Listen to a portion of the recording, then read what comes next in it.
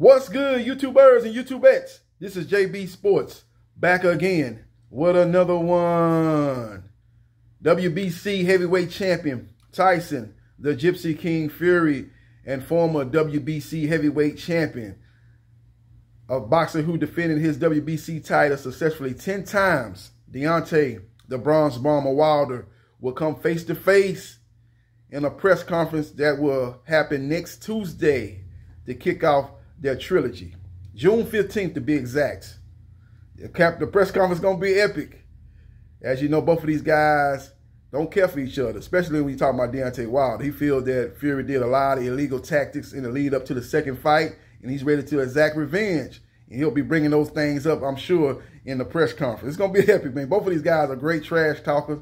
Both of these guys are great self-promoters. It's going to be a great fight, man. Like I said, this is the biggest fight in the United States. Everybody wanted to talk about AJ and Fury. That press conference would have had to been carried by Tyson Fury because AJ ain't no great trash talker. He tried to talk a little trash, I think, in the Gerald Big Baby Miller press conference. He tried to talk a little trash. He was blowing kisses to Gerald Big Baby Miller's mother and stuff like that, but that's just not his comfort zone. He's want to be the good guy. He wants to be the guy that wears the white hat, that being Anthony Joshua. He don't want to ruffle no feathers. He want to portray an image to the public that he is the all UK boy, basically. And you know, they got the all-American boy here in the United States, want to portray that great image to the public, you know, eating apple pie and, you know, kissing babies and, you know, shaking hands and, you know, signing every autograph that they can sign, taking pictures. You know, anytime they do any kind of thing to help the community, they gonna make sure the camera's there. That type of person. I always worried about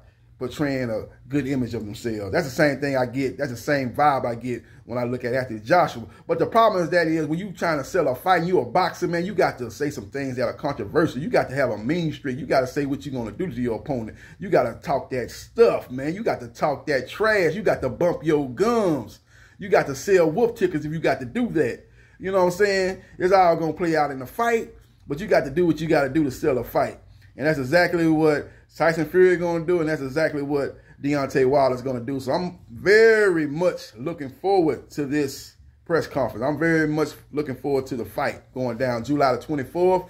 We got the undercard announced.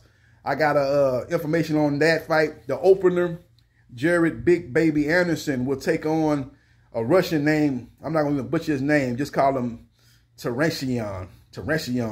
But he's undefeated, so that's going to be the opening fight of the pay-per-view card. And then you'll have F.A. Ajabe versus Frank Sanchez. That's PBC versus Top Rank. And then you will have Adam Kanaki versus Robert Helenius 2. That's a PBC card, PBC fights. And then you'll have another Top Rank versus PBC fight as the main event when you have Tyson, the Gypsy King Fury, versus Deontay, the Bronze Bomber Wilder. So the press conference is going to be epic. It's going down this Tuesday, Taco Tuesday, basically. So get your tacos and get ready to check that fight out, man, on your phone or on your laptop. Get ready to check the press conference out. My bad, I said the fight, but get ready to check the press conference out. They are saying right now that they don't know if they're going to have fans in attendance. So they'll let you know in the coming days if they're going to allow fans there. My suggestion is they should allow fans there. That's going to add to the atmosphere. That's going to add to the electricity of the press conference. So they definitely should add fans there. But I know with the COVID-19 protocols and everything that they got going on in the state of California, they might not want to do that. But it remains to be seen if it happens or not. But if it can happen, if they can do everything safely, they should allow fans in attendance. Because again, that would add to this epic press conference I'm much looking forward to seeing and witnessing coming on June the 15th on Taco Tuesday in Los Angeles, California. Hey, we will see what happens. We will see what transpires. Got some other news involving Joe Joyce, who he was prominently linked to a matchup with Alexander Usyk when everybody was falling for the banana in the tailpipe, thinking that AJ was going to actually fight Fury, even though Fury had a contract that he had to fulfill with Deontay Wilder. You know, they was talking about Joe Joyce fighting Alexander Usyk for the interim WBO heavyweight title, and then whoever won that fight would, in short fashion, be elevated to the full WBO heavyweight champion. So that fight is not going to happen. So Joe Joyce is looking for a dance partner. From what I'm hearing, he's going to defend his EBU title on either July the 24th or July the 31st. against Carlos Takam or Tony Yoka. I would much rather see him fight Tony Yoka. Tony Yoka is an undefeated guy. He's got a lot of promise. You know, Carlos Takam is what he is. He's a journeyman fighter. He's a stepping stone type of heavyweight. Not a bad fighter. He gave AJ a good fight, but at this point of his career, and pretty much throughout his career, he's been, you know, a middle-of-the-road type of heavyweight. You know, Derek Chisora stopped him, and he won his last fight. He fought on a top-ranked card. He was supposed to fight, I think, Gerald Big Baby Miller, but Gerald Big Baby Miller, once again, got caught with the PDs in the system. So Carlos Takam had to fight another opponent. He won that fight. That was on a top-ranked card that was going on during the pandemic. They didn't have any crowd in attendance. He won that fight, so it wouldn't be a bad matchup, but I would much rather see Joe George versus a Tony Yoka. You got two undefeated guys that's trying to get a win so they can possibly fight for a world title. I think that would be a much more appealing fight in my opinion, but if I had to guess who it would be, I think it's going to be Carlos Takam. He's got more of a name. It's more of a fight that Joe George should be able to win without too much problem. Tony Yoka is a dangerous fight, and you got to understand that Joe George is a much older fighter. I think he's like 33 years old, maybe going on 34, so he's got to get in line to be fighting for a world title. And for you to put him in there with a dangerous fighter, an undefeated guy like Tony Yoka, who was a little bit smaller than Joe George's side, I mean, weight-wise, but I think height-wise, they're similar. They're similar. Both guys are, I think, around 6'3", 6'4", but it's just Joe George is a much more bigger guy weight-wise. So, but it will still be a dangerous fight because Tony Yoka can box. He can box. He's a very technical type of boxer. You know, very fundamentally sound type of boxer. It would be a very tricky fight for Joe George. That's a fight that he could lose. I think the Carlos Takam fight is much more winnable fight for him. I'll say that fight between him and Carlos Takam is probably like 90% that he'll beat Carlos Takam. 90-10 type of percentage. Now, if you fight Tony Yoka, that's more of a 65. That's more of a, you know what? That's more of a 65-35 percentage chance I give George George beating Tony Yoka. He might even be 60-40, but I'm just going to say 65-35. Tony Yoka ain't really fought the level of fighter that George George has fought. He fought Daniel Dubois. He fought Bermain Stavern. Tony Yoka ain't fought nobody near the caliber. Even at that stage where Bermain Stavern was at when he fought George George, which was way past his best days, he's still better than anybody Tony Yoka fought in his career. So that would be a huge step up for Tony Yoka, but I would give George George maybe a 65-35% chance to win that fight, opposed to a 90%, 10% chance to beat a Carlos Takam. So we'll see what happens. We will see what transpires. But those are the two names being mentioned for George George to fight on July the 24th or July the 31st. He will defend his EBU title. That's his EBU heavyweight title, European Boxing Union heavyweight title. So we will see what happens and we will see what transpires. But again, the press conference is set for Fury Wilder 3, and it's going down. Let me know your thoughts about this press conference. And are you excited about this fight like I am? I think this is the biggest fight in the heavyweight division. AJ is fighting Usyk. Look like that fight is going down in September. Look like Usyk is going to accept the rematch clause. So we will see once that fight gets officially announced, we will see what happens with that. But AJ should beat Usyk. Usyk is a blown-up cruiserweight. Hasn't looked good in any of his two fights.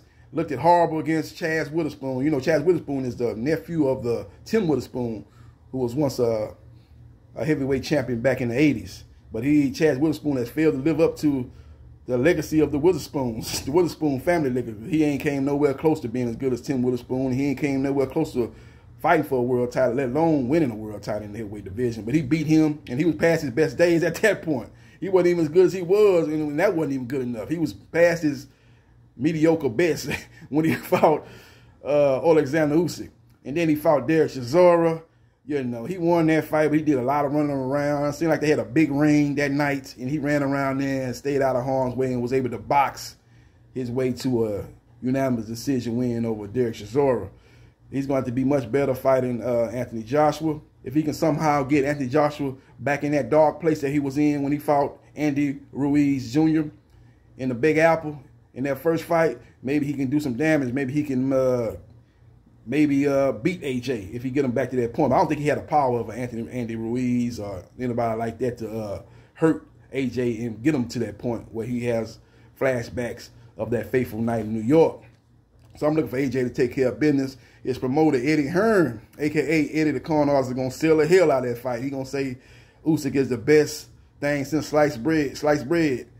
He's sliced bread. He's the best thing since sliced bread, basically. He's going to try to sell him. He's going to say he's a dangerous fighter. He's undefeated. He's a pound-for-pound fighter. Yeah, he did all that at cruiserweight. We in the heavyweight division. Now, what you did in cruiserweight don't matter. What you did in the heavyweight division.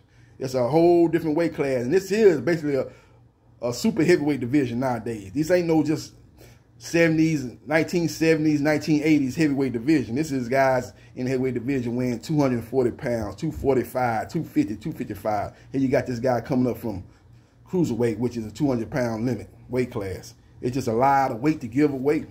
And if you don't have that special power like a Deontay Wilder to knock these bigger guys out, it's going to be hard for you to beat these bigger guys, especially if you, in my opinion, his boxing skills are a little bit overrated. He can box Usyk, but they try to make this guy look like, oh, man, this guy's skills is on another level. Make this guy look like he on a Muhammad Ali or Floyd Mayweather Jr., level as far as skill-wise, and that's not the case. Never was the case. He's a good fighter, but he ain't on that level. He ain't no better boxer than Evander Holyfield was at light heavyweight. When Holyfield was boxing people, putting people booty in the, putting people dick in the dirt. You know what I'm saying? He ain't no better boxer than he was. But Holyfield was a better boxer, especially a combination boxer. He couldn't fuck with Holyfield as far as being a combination boxer when he was in his heyday in the light heavyweight division. You know what I'm saying? When they, light heavyweight division was, pretty much, I put the light heavyweight division, cruiserweight division, almost like the same division. It's a difference, but it's not heavyweight division. As Holyfield moved up from light heavyweight to heavyweight, and when he went up to heavyweight, he knew he had to land shots to get these heavyweights' attention. He couldn't just box and move around and stay out of harm's way and stuff like that. He knew he had to mix it up with these heavyweights, and that's the adjustment Holyfield made when he made that move from being more of a boxer at light heavyweight to being more of a boxer puncher at heavyweight. Usyk's going to have to make that transition. If not, he's going to get beat when he fights the elite guys in heavyweight division, that being Anthony Joshua, Tyson Fury, or Deontay Wilder. So we will see what happens and we will see what transpires. But hit the like button if you like the content of this video and subscribe to JB Sports, the man, the myth, the legend. I holla.